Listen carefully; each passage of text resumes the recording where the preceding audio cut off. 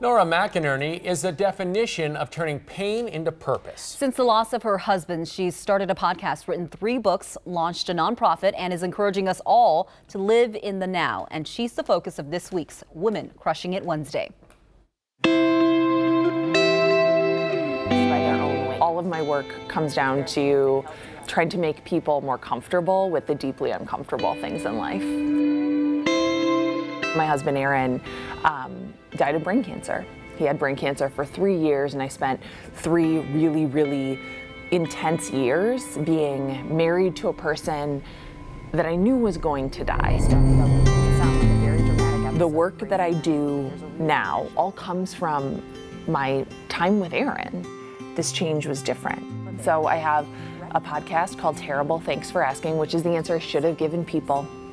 The honest answer I should have given people in that year after he died, when everyone wanted to know how I was. The podcast asks people to talk honestly about the hardest thing that they've been through or the hard thing that they're going through. She's changed in ways that are really, really hard.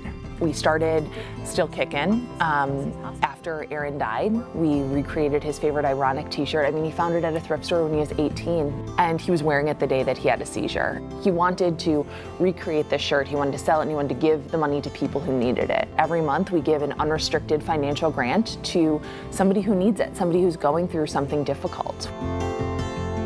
Aaron and I got married a month after his first brain surgery, and my something new was this tattoo on my wrist. It says "Now" to remind me to just be where I am.